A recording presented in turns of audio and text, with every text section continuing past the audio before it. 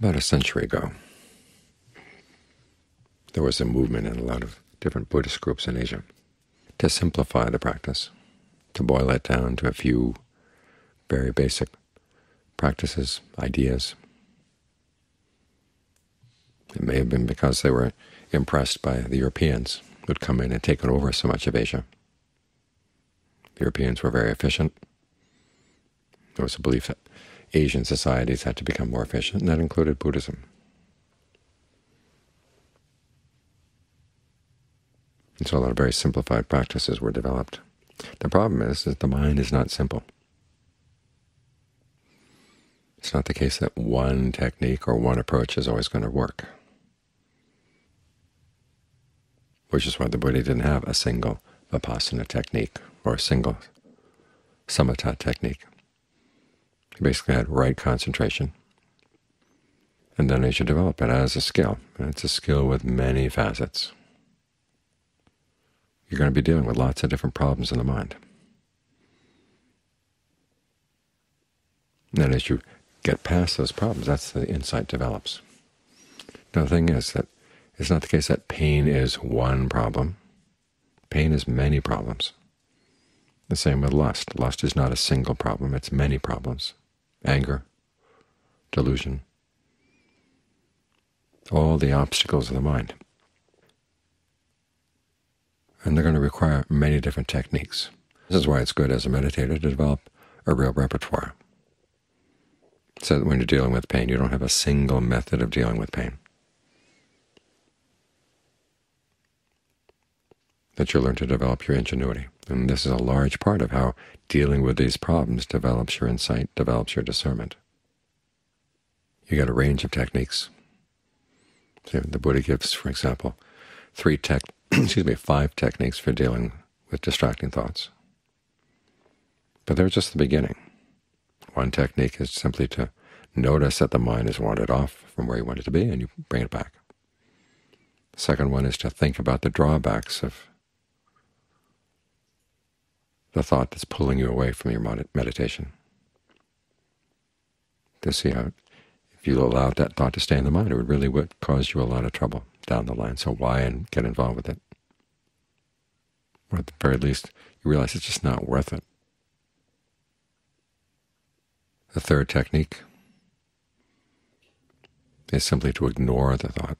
In other words, the thought may be there, but it's not destroying your breath. Your breath is still coming in, going out, and you can be with it. This is where it's good to have the image of the committee of the mind. Some members of the committee are just saying their crazy things, but you don't have to give them the floor. You don't have to listen to them. Let them just chatter away in their own little corner, and after a while they'll just stop because you're not interested. The fourth method is to relax the thought fabrication. Working with the breath energies in the body is especially helpful here, because you'll sense that when a thought forms, there's going to be a little pattern of tension that goes along with it, and it's that pattern of tension that allows the thought to stay anchored. If you can find it, release it, the thought will go away.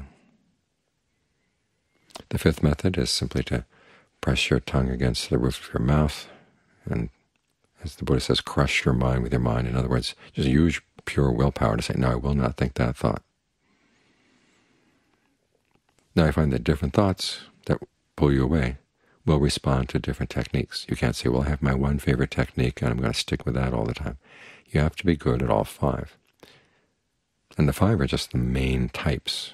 There are going to be lots of variations on that you'll develop for yourself as you meditate, and that's how you develop your discernment. Same with dealing with pain. There are times when you have to avoid the pain. In other words, focus on the parts of the body you can make comfortable, and let the pain be in another part. You don't have to go there. Another stage is once you've got a comfortable sensation in one part of the body, think if you can spread that comfortable sensation and go through the pain. Think of the breath energy penetrating the pain and going right through it. If there's a sense that the pain is a wall, remember that breath can go through any wall. There's nothing that really has to prevent it.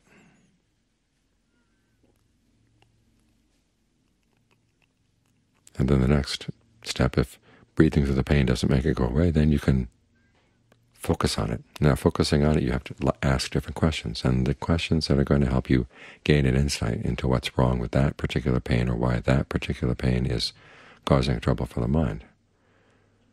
The questions will be very different. So you have to have a range of questions.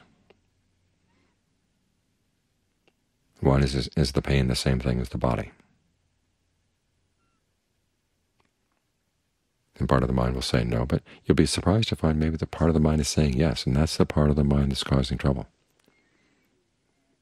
Pain has infiltrated the body, it's occupying the body, it's become one with the body. There will be that perception someplace inside.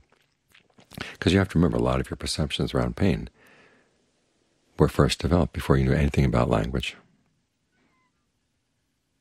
You had to deal with pain from the very first moment of birth.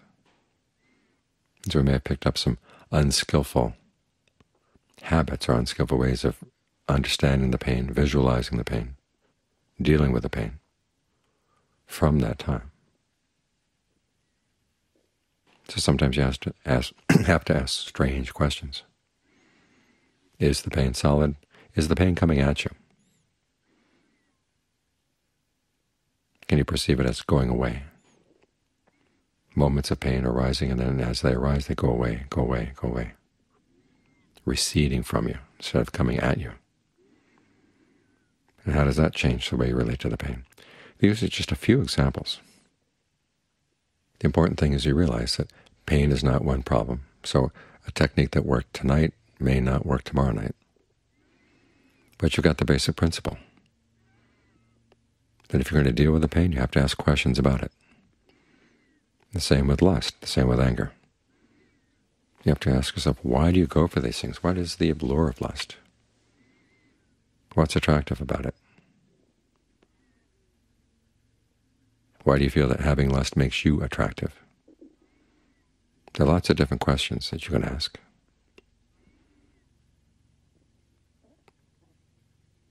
To try to get it. What is it that you think you're getting out of this? When anger comes, sometimes there's part of the mind that really likes the anger. It feels released. It's released from its shame, sense of shame, sense of compunction. You can just say anything.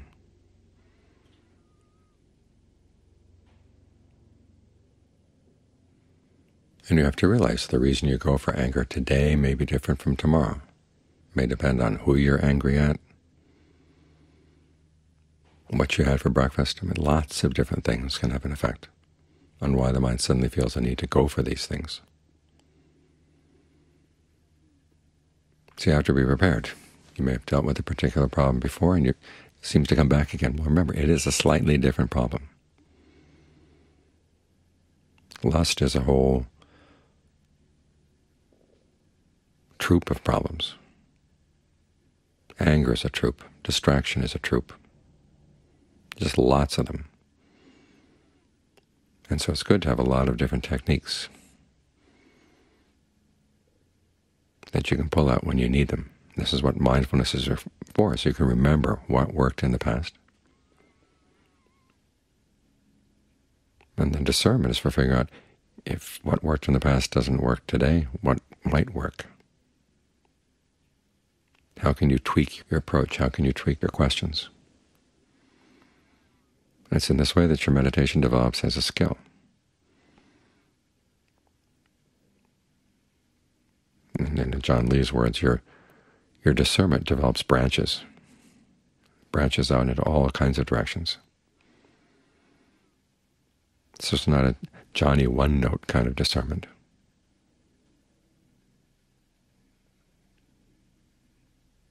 It's all around. That's why he gave the image of a discernment as being like a circular saw blade.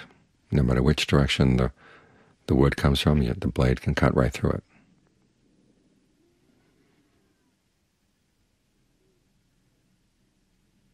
So take note of what's worked in the past. Use your ingenuity to figure out new approaches when the old approaches don't work. But don't throw the old approaches away.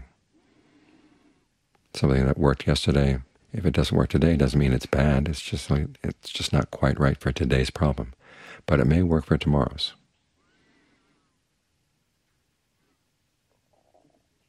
So develop your repertoire.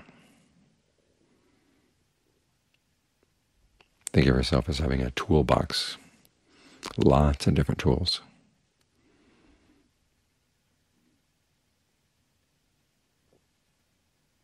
And if the tools you have in your box don't work, well, you know how to make new tools. If something works, don't throw it away. There's plenty of room in the box for all kinds of tools.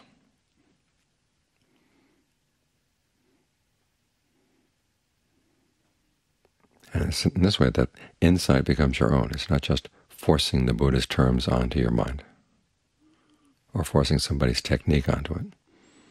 Your mind is not meat, and you're not trying to make ground meat out of it. The mind is very complex. And even though we have many patterns of the mind in common, which is why we can talk to one another about the practice, still there will be slight variations in each person's application of those principles.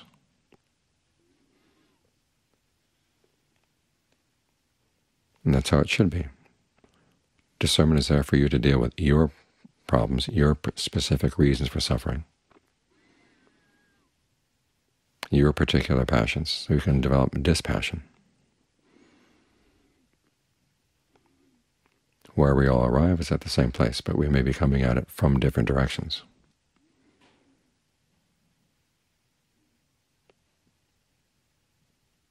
So try to broaden your repertoire.